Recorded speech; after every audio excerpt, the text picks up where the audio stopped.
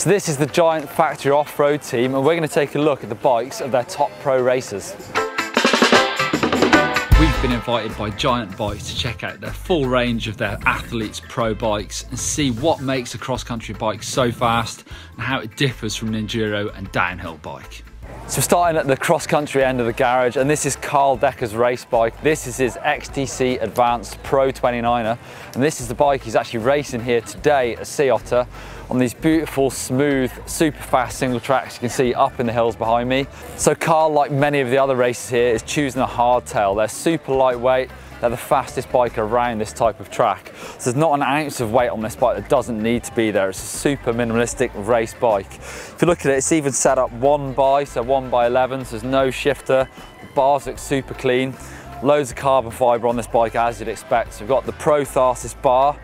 So we've got full internal routing for that XTR Di2. So the cable from the shifter goes along inside the bar to that display, and the battery is inside the bike. So loads more carbon fibre. Again, the Pro Tharsis seat post. We've got the Giant contact saddle with those massive carbon rails.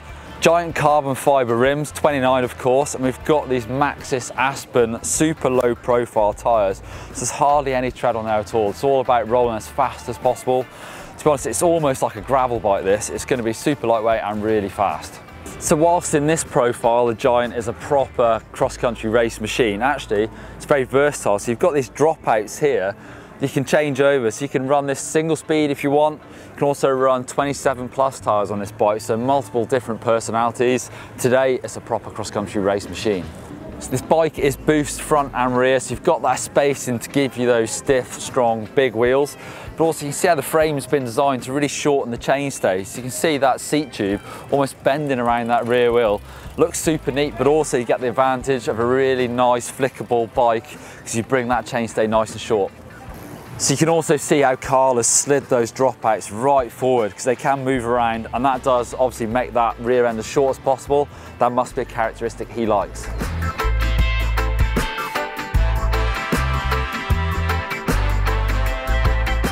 So this is another one of Carl Decker's bikes. This is the Anthem Advanced Pro 29er, his full suspension bike. So one of the great things about being a pro bike racer is having all the tools at your disposal to do the right job at the right time. So like all cross-country racers, Carl has got the choice of a hardtail or a full suspension bike where he needs it. So this is the Anthem that was actually updated at the end of last year, so a few new features to this bike. It's got 90mm travel on the rear, 100 up front. You've also got that trunnion mount on top of the shock. So that means the bearings are actually sat inside the frame rather than having a bush in the top of the shock, which is more durable, and it's actually smoother rotation on there. So it makes that bike a little bit more sensitive on the rear. So there's a few new sponsorship changes for the Giant factory off-road team this year, and actually most noticeably is the DVO suspension. So you've got those green colours that DVO are known for. So we've got the DVO Topaz T3 air shock on the rear, all the adjustability you'd expect from a modern shock. You've got the lockout lever there, rebound control, full stealth back other than those green anodised bits, 90mm travel on the rear, 100mm up front. Again, that's an air fork, a sapphire, custom blue with those green bits, really matches the bike. So loads of adjustability on this DVO Sapphire fork. You've got the high and low speed compression up top here, rebound control on the bottom of that right hand leg, but bottom of the left hand leg is sensitivity off the top, so loads of control for a cross country fork. So as well as the rear suspension, we've also got geometry changes on this compared to the hardtail. So it's 1 degree slacker, but also the wheelbase is almost 50mm longer. Chainstay is also longer, so it makes it a much more stable bike. These full suspension bikes are likely to be ridden rowdier on more technical tracks where you're going to use the suspension, but also the geometry is going to help you out and make this a fast bike. So as you see with many of the pro racers that have multiple bikes, there are a lot of similarities in setup. So same bar width, stem length, saddle height, so the riders can swap between the two bikes and not have to get used to it again. So of course the main disadvantage with the full suspension bike is that extra weight, but we're still seeing loads of carbon fibre over this bike.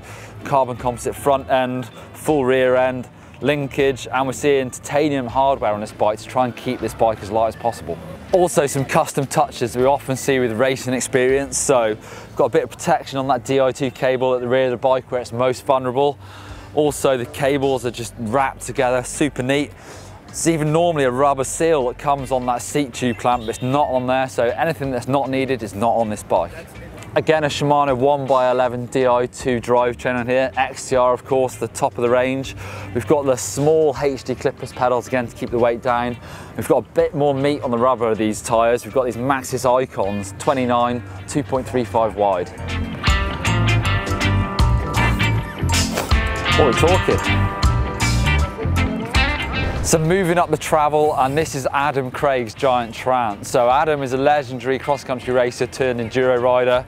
So this is probably a bike you'd expect him to ride. So 140mm travel bike with a 150 fork. And something I've never noticed before is Giant only seems to employ giant riders. Can you name me a short giant rider? Can't think of one.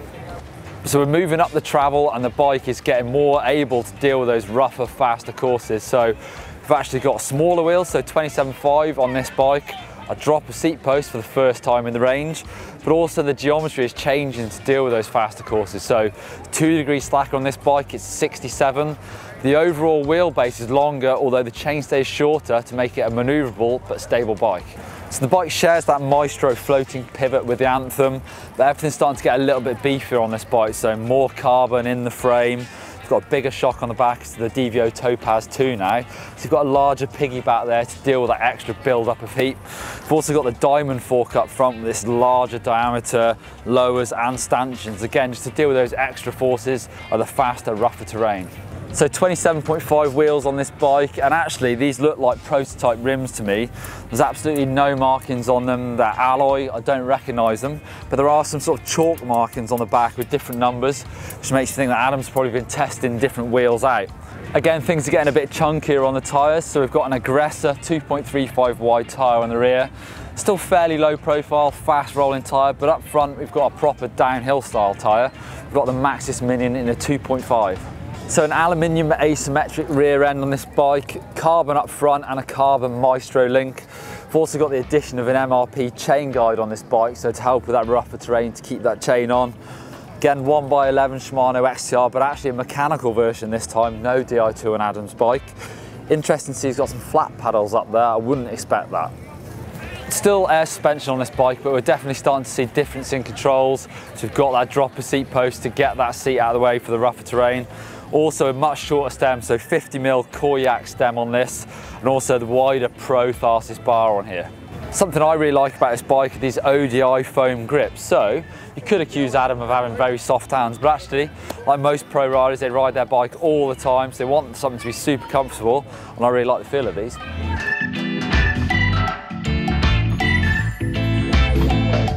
So we're moving up the travel again. This is the Giant Rain, and this is an enduro race machine. In fact, this is raced at the EWS by the Aussie rider Josh Carlson. And it's refreshing to see Josh is the first rider to have his brakes the right way round, the front brake on the right hand side. So the Rain is a 160mm travel bike, front and rear. It's also the first bike we've seen with a coil shock, so many of the riders actually prefer the small bump sensitivity that a coil shock gives you over an air shock, but we've still got an air fork up front with a DVO Diamond. So we're back on Shimano Di2 XTR with Josh's bike, again 1x11 of course. We've got much more protection now, so on that chainstay, stop any slap and any noise, but also on that Di2 cable. We're up to downhill tyres front and rear. We've got the Maxxis Minion and the double down casing, 2.5 front and rear.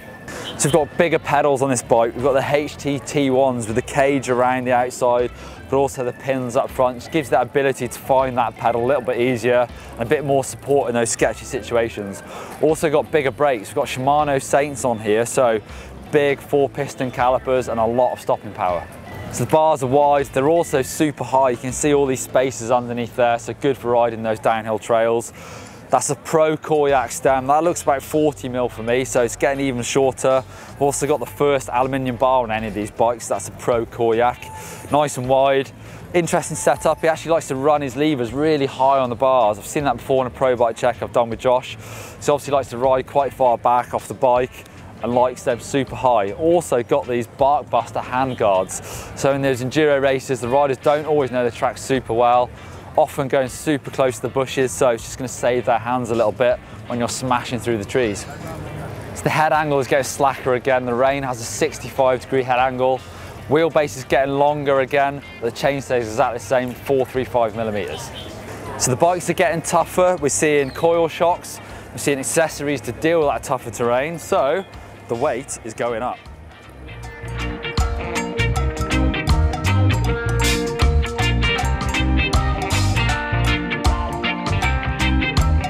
Now to the biggest bike of all, this is Eliot Jackson's Glory downhill bike. It's got 203mm travel on the rear, 200 up front. So we've gone up on the suspension units now again. We've got a triple clamp fork up front and a bigger coil shock on the rear. So this is the DVO Jade. You can see the eye to eye on that is much bigger, a big piggyback, again to deal with that extra heat that's coming. 200mm suspension up front. This is an air fork still, but of course that triple clamp makes it much stiffer to deal with the extra punishment this bike is going to take. So loads of adjustability on this fork. Of course you can mess around with the air pressure in there. You've got high and low speed compression on the top, rebound on the bottom, that off the top sensitivity.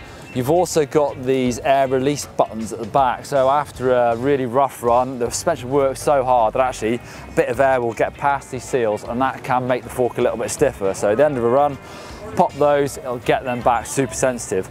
Again in that lovely blue giant colour, but check out how dark black those stanchions are.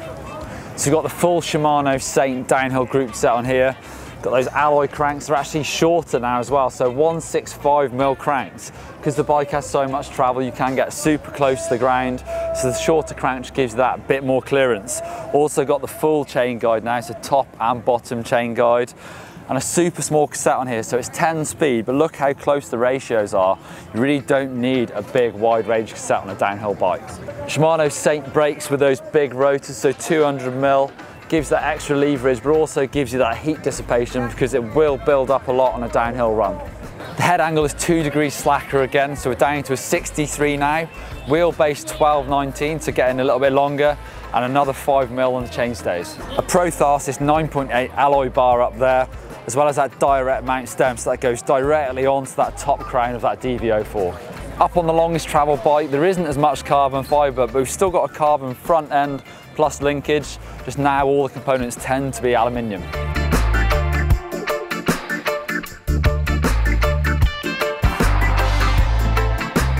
So there you go, it's pretty good being a pro racer. You get to ride the best bikes, but also you can get out there and actually pretty much buy an identical bike like this. So if you want to see when I rode the Giant Anthem, click up there for that one. Give us a thumbs up if you like new factory looking bikes, and don't forget to hit that subscribe button.